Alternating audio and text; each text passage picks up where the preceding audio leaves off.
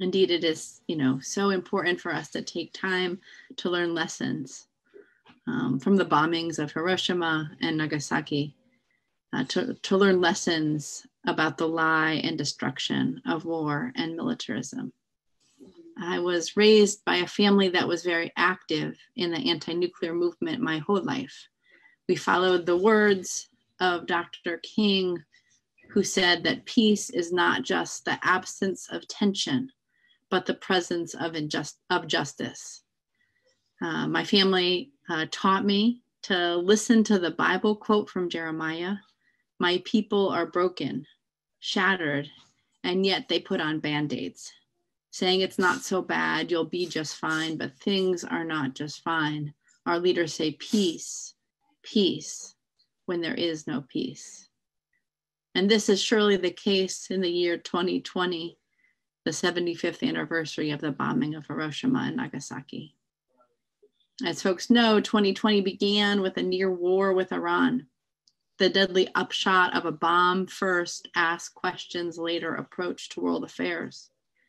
Then came this pandemic, a public health disaster made all the more lethal by the United States country's administration's utter indifference to the lives of the people, especially the poor and people of color.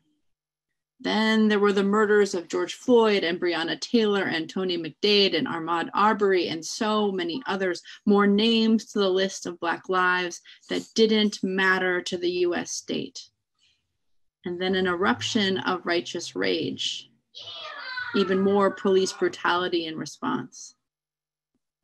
The lessons of these historic months is clear. Funneling trillions of dollars into institutions designed to violently protect the status quo, be they police or military, guns or bombs, does not make ourselves, our loved ones, our communities any safer. It's the lesson from the bombing of Hiroshima and Nagasaki 75 years ago. In the United States, as demands to demilitarize the police and redistribute funds to programs of social uplift gain traction, we need to similarly reimagine our approach to national security and world affairs. To create real security, we must slash the Pentagon budget. We must dismantle the war economy. We must stop the continued proliferation of atomic bombs, and we must invest instead in meeting everybody's basic human needs. The US war-making budget is well over $700 billion a year. That's more than the next 10 countries combined, 53 cents of every discretionary dollar in our federal budget. Just for a little bit of comparison, when Donald Trump tried to kick 700,000 poor people off of life-saving food stamps programs this past year, it was justified by an expected saving of $1 billion. Every dollar spent on feeding this war machine is a dollar not spent on housing. It's not spent on healthcare or education, on jobs, or on preventing pandemics. It's not spent on confronting the climate crisis.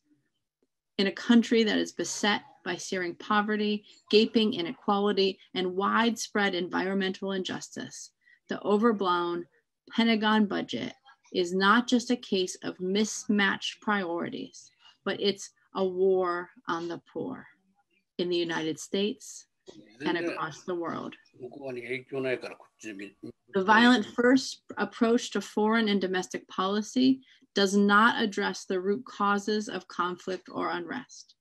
It does not make the people of the United States safer, and it certainly does not make the rest of the world safer. So at some point, we must ask the question, who does this all serve? Nearly half of the money that flows into the Pentagon's overstuffed coffers goes straight to for-profit war corporations, corporations like Lockheed Martin, whose multi-million-dollar lobbying spending is only matched by the excessive salaries of their top executives. Still more corporations plan to get rich off of post-invasion reorganization of different economies, whether it's Iraq or Afghanistan, whether it's Yemen. And meanwhile, the politicians that serve their interests rally support through jingoist slogans, the scapegoating of foreigners. But in short, as the modern system of policing is used to suppress Black, brown, and poor communities in order to protect private property and preserve existing hierarchy of the power, so does the war economy. This is all happening in a society where nearly half of the US population is poor or low income. There are 87 uninsured and underinsured people in the United States, 62 million workers who make less than a living wage, 15 million families who can't afford water, and 4 million whose water is poisoned. There are upwards of 12 million homeless people in this, the richest country in the world. And although the United States does not have a military draft, we have a poverty draft, where many young people have no potential of getting an education or stable employment without joining the military. Thousands of communities are contaminated by petrochemical companies, industrial waste, and raw sewage, all made worse by climate change and the militarization and destruction of the earth. Using the US Census Bureau's supplemental poverty measure, there are at least 140 million people who are poor, or just one $400 emergency from poverty. These include family farmers who live in food deserts with their rural hospitals closing, moms who have had to bury their children not because they were called home by God, but because they have no health care. Teenagers whose homeless encampments have been bulldozed by the police and white supremacist militias. Native Americans whose sacred lands are being mined by multinational extractors. According to our Souls of Poor Folk audit of America, the poor or low income today consist of 24 million Black people, 38 million Latinos, 8 million Asian Americans, 2 million Native peoples, and 66 million poor white people. These staggering numbers, already a dead weight for the nation, are starting to prove to be a grotesque underestimate in this coronavirus world. In the last few decades, unemployment, underemployment, poverty, and homelessness have become ever more deeply and permanently structured into United States society. Over the years, one political narrative has been trumpeted by both parties in the US is that we don't have enough to provide for everyone.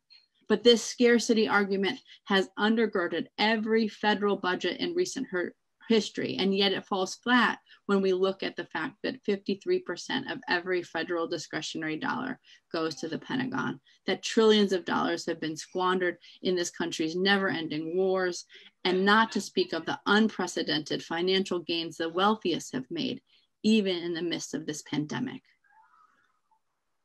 What we've seen over the past months is that the US government has funneled trillions of dollars into the Wall Street and into corporations, leaving still tens of millions of people completely left out of any stimulus. And months later now, we have moratoriums on evictions that are expiring, sending potentially 23 million people with eviction papers by September.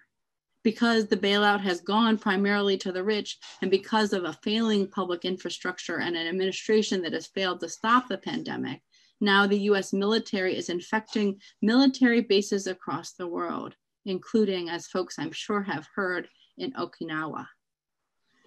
The crises and pandemics of poverty and racism and inequality and COVID-19, alongside war and the destruction of the earth, are revealing ever more clearly now how the descent into poverty is helping to destroy American society from the inside out. But isn't it then time to demand a transformative moral agenda that reaches from the bottom up? 75 years after the whole-scale destruction wrought by the bombing of Hiroshima and Nagasaki, isn't it time now for peace and for justice?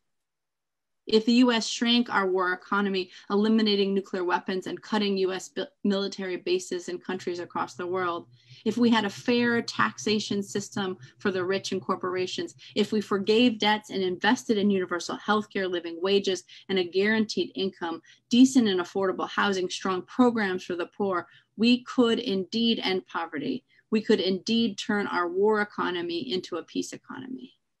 This crisis is offering us a striking demonstration of how an economy oriented around the whims of the rich and the drums of war brings death and destruction everywhere in its wake. A society organized around the needs of the poor, on the other hand, could improve life for us all.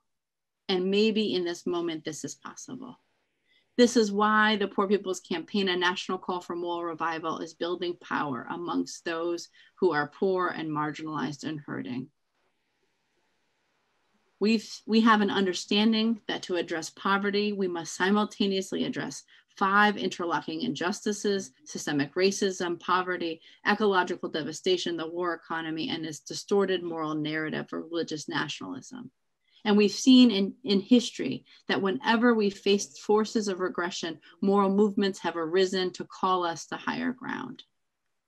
In every generation, we've needed a fusion movement where people can come together through our deepest moral values to build an agenda that promotes earth rights, immigrant rights, poor people's rights, women's rights, all human rights. But we know that just articulating this agenda isn't enough. We need activism, and we need to disrupt the forces of injustice. There indeed is a moral uprising, a new and unsettling force of people who are refusing to give up, refusing to settle and surrender to suffering, a force of people who believe in fusion, who are united by morals, who are crying out, somebody is hurting our people. It has gone on far too long, and we won't be silent anymore. 2020 began with an almost war, then a pandemic, then more murders. But then came an uprising.